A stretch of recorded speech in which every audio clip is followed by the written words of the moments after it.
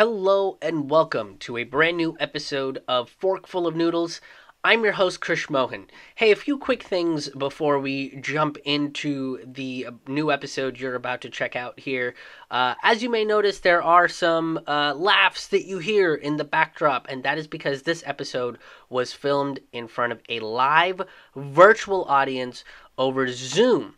These shows happen once a month, and if you want to be a part of the live virtual audience, you can do so by grabbing tickets to one of the upcoming shows right now. They happen on the last Friday of every single month, and it's a new show every time that involves some storytelling and, of course, the socially conscious comedy that you guys are about to enjoy in just a few minutes. And sometimes there will be some special guests kicking the show off, so it's something that you guys don't want to miss. So if you want to grab tickets, you can do so over at krishmohanhaha.com. That's KRISHMOHANHAHA.com. And that's pretty much the one-stop shop for all things Krish Mohan. So if you enjoy these videos and you want to check out more things that I have put out there, you can check out my live stand-up comedy albums. You can check out all of the past episodes of this show, my interview podcast, Taboo Table Talk, and join us on the live streams when I stream on Mondays through Wednesdays and Fridays at 12:30 p.m. Eastern Time. So again, go check everything out at krishmohanhaha.com. That's KRISHMOHANHAHA.com. All right, now onwards to the episode. So the story I want to tell you guys is about my very first apartment that I got. I was like 25, right? So this is 7-8 years ago that it was the very first apartment that I got. And I was looking around. The reason I wanted to get out was, well, it was time, and I was trying to like get the hell away from my parents. It was right. It's like, it was at that point in my life where everything that my parents did just annoyed the shit out of me, and I was like, I feel like even though I'm flat broke, I should probably find a different place to live.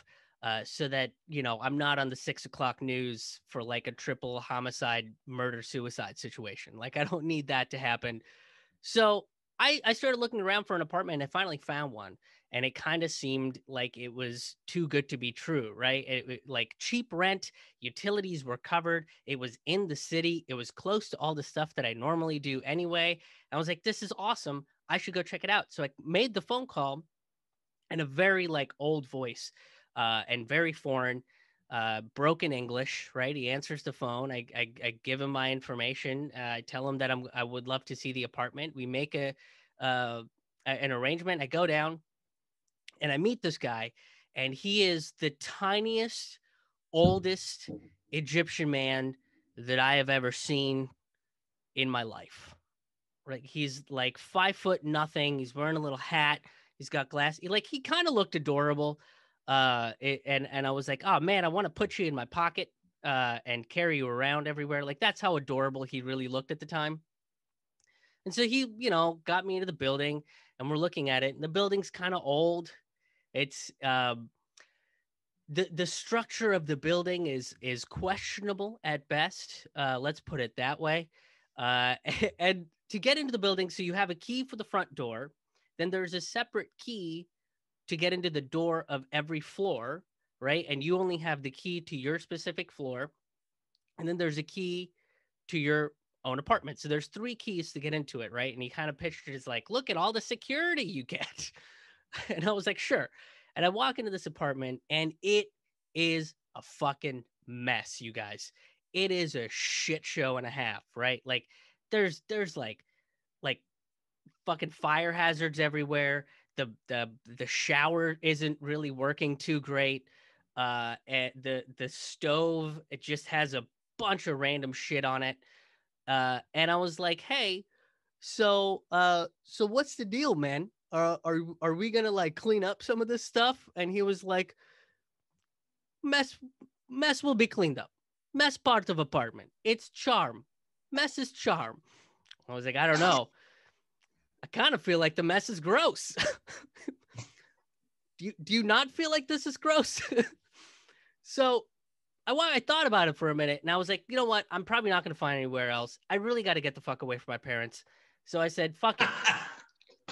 That was basically the decision. Like, I went home, and my mom, she did that thing which I think a lot of moms do, which is like she cleaned my room, right? Which is like, don't fucking do that. Like, I know it's a mess, but I know where everything is in that fucking mess. So just leave it alone. And then she cleaned it, and I didn't know where anything was. And I was like, fuck it. I'm done. I gotta leave. I'm gonna go take that shithole and make it my own or whatever. You know, like that stupid uh that stupid voice in your head that's like, you can turn a shithole into a gem, right? And it's like, you won't. Uh there's a chance that you might die in that apartment. But you're not going to turn it into a gem. So I decided to sign the lease. And this is where the trouble begins, right? I go down to sign the lease and I meet the old man outside the apartment. And he starts talking to me, right? He's just asking me regular questions like, where am I from? How old am I? What part of town do your parents live in? And then he looks at me and he looks at my my ID, because I had to give him to the ID for the contract and stuff. And he goes, what kind of name is this? And I said, oh, I'm from India. I'm actually Indian. And he goes, samosas. And I was like, that is a food we eat. That is a fun food. Okay. I kind of wish all racists would do that though, right? Like, wouldn't that just make fucking racism a little bit more fun?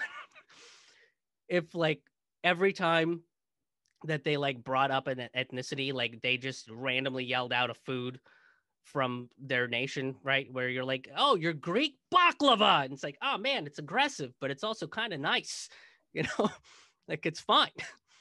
So that's what this guy did. And then he like talked to me about that's all he did. He just talked to me about various different Indian foods. He didn't tell me whether he liked them or not. He just recognized that they existed. That's all he did. He was like, samosas, naan, chicken tikka masala. And I was like, yep, those are all things that exist. Thank you for recognizing them, I think. And then he sat down and pulled out a piece of paper, right? Ruled piece of paper, and physically wrote out a contract in pen. But as I was sitting there, I was like, man, I'm not a real estate expert or nothing, but I don't think you're supposed to like physically write out a contract, right? Like, I'm not a lawyer person or nothing, but I feel like this is fucking weird. So he writes it out, makes me sign it. And then I gave him the deposit. He gave me the keys and I went in. He was like, welcome to the apartment, right? So I was like, fuck yeah, let's do this, right? And I was very excited. I went in. The girl I was dating at the time, she helped me clean the place. Like, we had to vacuum out the stove, guys. That's how fucking grody this thing was. We had to vacuum out like this. I'm living in a health hazard. I might have lived in the place where COVID was invented. Like, might be the origins of the novel coronavirus, and I lived there for a little while, right? Like, we had to take bleach in a bowl and just like hold it up to the shower nozzle because it was that fucking gross, you guys, right? But we cleaned it up. It took us like a couple days to do it, and I moved all my shit in. Right? I didn't tell my parents I was moving out. Because like that's where we were in our relationship. I didn't tell him I was moving out. And my mom texts me and she goes, "Your stuff is missing," and I was like, "It's in my new apartment." She was like, "What the fuck?" So that's how my mom found out that I moved out. So I like got everything together. You know, the apartment came with a desk. It came with a couch. It came with like a TV stand and stuff. And I moved all my stuff in. Very excited. And I had this like extra sheet, right? This extra blanket. And I was like, well, I'll throw it over the couch and make it look nice. So the sheet was like not the right fit. So I had these clips. So I stuck the clips on top of the couch so that the sheet would stick because, you know, I'm living in an apartment that's going to fall apart. Like, I feel like that's not the worst that I could have done. And so everything was fine for a little while. You know, every time rent was due, I would see this old Egyptian man and he would yell foods at me, right? And I would be like, "Yep, cool. Those are okay. That's awesome. Foods, man. You're like a food guy. You're nailing it. You're nailing all the foods. What do you got, a menu in your house that you just kind of read off and you're like, I'll pick the top 3 in this menu. So a couple months later, this is after the new year, right? I'd lived there for, I don't know, maybe like three and a half months, something like that. It was a couple days after New Year's, and it was like this cold snap that just showed up out of nowhere, as they kind of do, right? And all the weather people were like, we didn't even know this could happen. It's like, yep, it's 1 degree outside. You want to say climate change now, weatherman? Do you want to? No, you're just going to ignore it and be all befuddled as to how this is happening. It's not because we're burning a hole into the soul of the planet. No, for prop. No, okay, all right. Let's just all pretend everything's fine. So it's 1 degrees outside, and I get I went out with a friend of mine that I'd known for a little while, and we got a couple drinks, and so I walk back to my apartment, and I see this old Egyptian man outside, and he goes, "Take space heater from hall," and I said, "Okay, what's the problem?" And he goes, I fight with a heating man." I was like, "What?" So basically, he got into a fight with the HVAC guy to fix the heater, and the HVAC guy fucking pieced.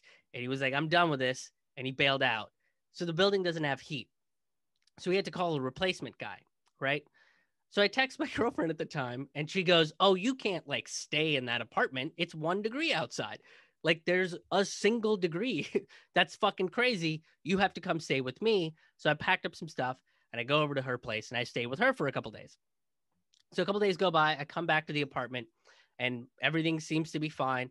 And I walk down and I had a part-time job at a museum at the time. And I'm about to leave to, go to work at the museum. And I see this man at the front and I open the door and I was like, "Hey, are you trying to get in?" And he goes, "Yeah, I'm from the light company. And the building's been condemned. So I have to technically shut off the electricity." And I was like, "Well, wait, what are you doing?" What? Why are you here? And for like half a second, I just wanted to shut the door and try to figure out like a different way out of the building. And I was like, "What are you talking about?" So he looks at me and he goes, "How do you not know? Like you live here, right?" And I was like, "Yeah, I live here." And he goes, "Yeah, the building's been condemned." And I was like, "Well, what the fuck happened? Why is the building condemned?" And so he was like, "You should look it up. There's actually like a story on the news about what happened, but apparently some old man almost died of hypothermia because there was no heat in the building for like a day, and the HVAC guy that came to fix it had to call 911.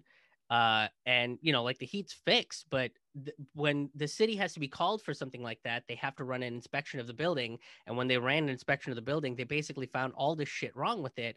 And now the building's condemned and nobody can live here. Like legally, nothing that is actually alive can be inside of this building. And I was like, well, that sucks because I am very much alive and a lot of my stuff is in there. So I had to corroborate this guy's story, right? I don't know if he's just pulling my chain or whatever. So I look it up online and I look up, what's going on. And there's, lo and behold, there was an article exactly saying what that was, right? My landlord stayed in the apartment with no heat. He's 85 years old. He got hypothermia. The following day, the HVAC guy came in, couldn't get a hold of him, called the city to try to get into the apartment. They figured out that something's wrong, broke 2 doors to get him out of there, basically almost found him dead, and had to resuscitate him on the way to the hospital. So when I got the news, dude was still in the hospital, right? So then I call, there was a name of the city inspector. So I called the city inspector and I was like, "Yo, what's up?" And he was like, "Oh, if you don't know, you should get your shit out of there. And you should ask for your security deposit and your rent back because you're not really like legally like your contract is void." And I was like, "But I feel like the contract was void when it was handwritten, but duly noted." So I go in and I'm like panicking because I don't know what the fuck to do. And I talked to my manager. My manager was basically like, go home. Like, what? Go pack your shit up. and figure out where you need to go, right? So I had to call my mom. And we'd kind of patched things up at this point. And, I called her and let her know what's going on. She was like, yeah, just come back, stay here till you find a new place and everything will be fine. So I start packing my stuff up and I start moving out. The next day, because I can't take everything all in one day, the next day I go back to the apartment and I'm picking up more of my stuff. I see the 85-year-old landlord and I look at him and I go, hey man, do you know the apartment's condemned? And he goes, city don't know anything. And I was like, I'm kind of sure that they do, actually. And he was like, no, the building not condemned. The building is fine. Everything fine. They lie. I have lawsuit against them. They lie. I was like, what the fuck? So I called the city inspector again, and he goes, yes, he has a lawsuit against the city for breaking the 2 doors that they had to break in order to get into his apartment and save his fucking life. So this dude is suing people that saved his life because they claim that the building is condemned. So then, I start meeting a couple people because everybody's kind of moving out of the building all at the same time, right? And I start talking to these people and they go, yeah, my dad's a lawyer. We can technically file a suit against him if he doesn't give us our deposit, so on and so forth. So finally, we catch him in the hallway and we go, hey, man, you owe us our deposit back and you owe us this month's rent back. And he goes, no. City at fault. You contact city at fault. So we're like, fuck, man. He goes, no, I'm not going to give anything back. It's city at fault. City will pay.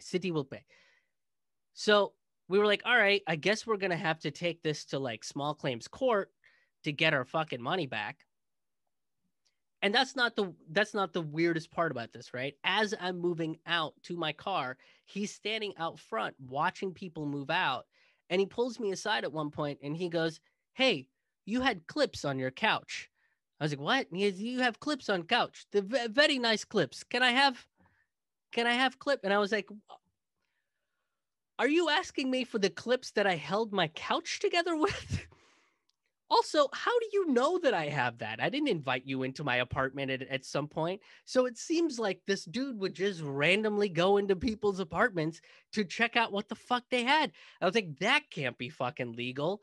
So I get my shit out of there as quickly as possible. And I moved back to my parents' place. And a day later, I realize my green card is missing. In the shuffle of everything, I had lost my green card.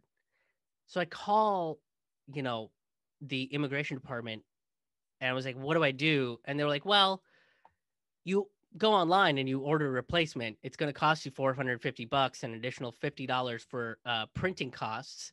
And once you do that, we'll turn off the other ones. So like if somebody uses your green card, then we know that they're at fault. Then we know that somebody's trying to like steal your identity. And I was like, well, shit, that sucks. I don't have $500 just to drop on a new fucking green card. So I was like, I'll go back and I'll try to like rummage through the apartment and see if it fell somewhere or something like that. And I go to the apartment and it's fucking locked and I can't get in. So I tried to call the landlord. I call the cops and the cops were like, we can't do anything. Like they're, our hands are tied. So I say, fuck. I was real pissed about it. And I had to order a new green card, right? So a couple months later, I was finally able to go to small claims court, file a suit against this guy. And the clerk goes, hey, you're like the 4th person to come in to file a suit against this dude. Really, you guys can just file like a class action suit against him and probably get like way more money. And then they were like, when you fill out this number, put all the costs down. Like if you have moving expenses, if something broke, if you had to replace something, like put all that down. And I was like, green card, gonna get my $500 back. And so, the day comes where I have to go to court to testify against this dude. And the judge calls me up and he's not in the court. The landlord does not show up to the court date. And the judge was like, I'm familiar with this dude. And he goes, you should do your homework on this guy. I go, okay. And he's like, he's never come in for like, never been missing from one of these. He always loses because he does some real wacky shit. I was like, oh, you mean like writing a contract physically in pen that I have? And he was like, sure. What? Okay. But he was like, something seems to be wrong.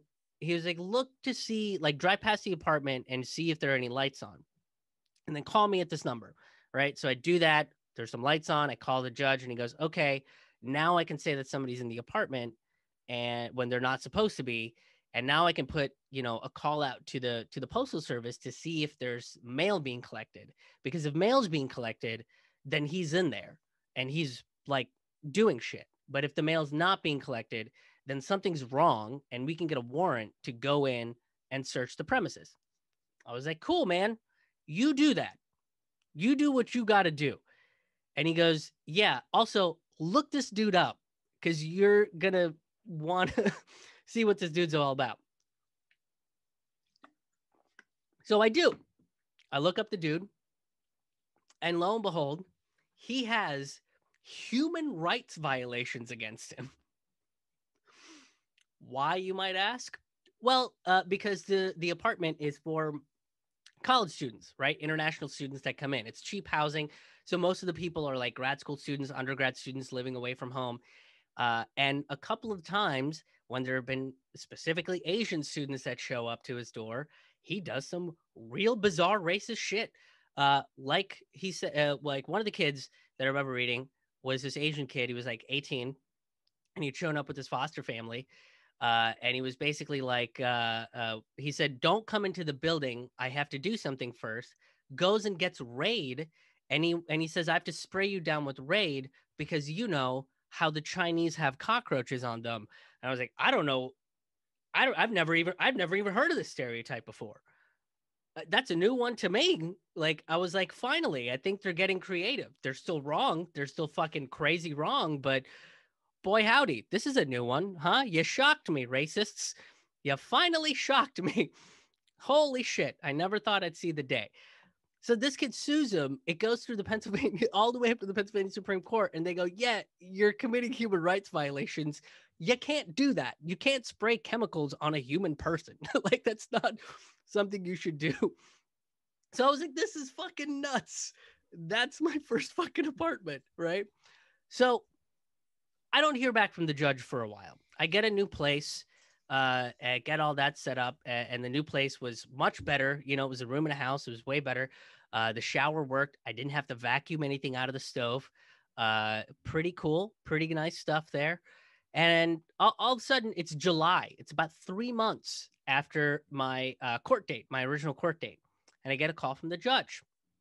And he goes, hey, I got good news and I got bad news. I go, okay, well, and he's like, which one do you want to start with? And I was like, which one's less upsetting? And I was like, I don't know. Let's go with this news. Your landlord's dead. And I was like, what? Say that again? And he's like, yeah, the guy you're suing, he died. And I was like, the fuck are you talking about? And he was like, yeah.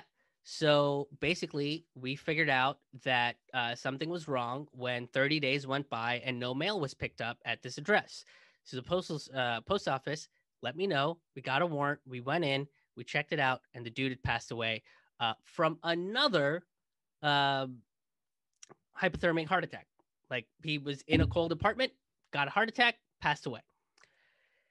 And I was like, what the fuck are we talking about right now, dude? And he was like, well, and I was like, which news was that? And the judge goes, you tell me. And I was like, I kind of feel like that's not the good news. But what about my deposit? And he goes, well, technically you can't sue a dead guy. And I was like, well, when you say technically, I feel like there's probably a loophole where you could sue dead people, but that's a conversation for another time that I'm not ready to have now. And I was like, okay, that's fair. And I was like, well, so what are my options? And he goes, well, you got to, the building is up for auction. It's going to be auctioned by the city. Whoever buys it, you can figure that out and then basically sue them for what this dude owes you. And I was like, okay, well, how long is that process going to take? And he goes, I don't know. It depends on when people buy the building. It could get bought out in 10 days. It could get bought out in 10 years. It's up to you. You figure out what you want to do with it. And I was like, I kind of feel like I'm going to let this one go. Kind of feel like I should just leave this one be. So I didn't do anything about it. And I I was just like, all right, I think this chapter's closed. But it was one of those big things where I was like, I was trying to escape the issues I was dealing with my parents, and I just kind of blindly went into a completely different situation where I literally need to escape. So that's the story of my very first apartment. I hope you guys learned something from that, which is that I was dumb. That's That is insane, dude. yeah. Those are all Wow. decisions I made. So you had to get a new green card? Mm-hmm. You never found that. Nope. I wasn't even able to get back into the building. It's terrible. Yeah. So I had to like get a new green card. Took 6 months to get a new green card because that's how long it takes to print it. I wish I was making that up, but that's literally what the email they sent me said. Almighty. They were like, it's going to take a while because it takes a really long time to print. And I was like, that's not a real thing. I kind of feel like you guys are just being dicks. That's primarily what I think is happening. Agreed. And that has been your forkful of noodles for this week. Thank you so much for tuning in. If you enjoyed this video, please make sure that you hit that like button and hit that share button. Get the word out on YouTube and Facebook. This kind of content is pretty often suppressed and sometimes even gets deleted from their site. So it's very important that you guys hit the like and the shares. That always helps us find new viewers on the algorithm. And if you're trying to subvert censorship, the best place to do that is Rockfin. Rockfin is the blockchain cryptocurrency video platform site that is all about helping content creators earn an income from what they create. And there's absolutely no censorship on that platform. So if you want to follow me on Rockfin, you can follow me at rockfin.com/Krish Mohan. Haha. And if you want much more content, go to my website, krishmohanhaha.com. It's KRISHMOHANHAHA.com. You can find all my stand-up comedy albums there. You can find past episodes of this show. If you missed a live stream, they're up on the website there. You can catch past episodes of my interview podcast, Taboo Table Talk. And you can make a donation. If you're on stable financial ground and you want to help support the show financially, you can do so directly on my website by making either a one-time donation, which acts as some super chats, as it were, or you can become a sustaining member, which gets you free tickets to the virtual, and when live comedy comes back, live comedy shows, as well as additional bonus content, which includes stand-up comedy shows, and you can ask me questions and leave comments for me as a sustaining member as well. So once again, you can go do that over at krishmohanhaha.com. It's KRISHMOHANHAHA. Thank you very much for tuning in, and there will be a new episode next week, so stay tuned.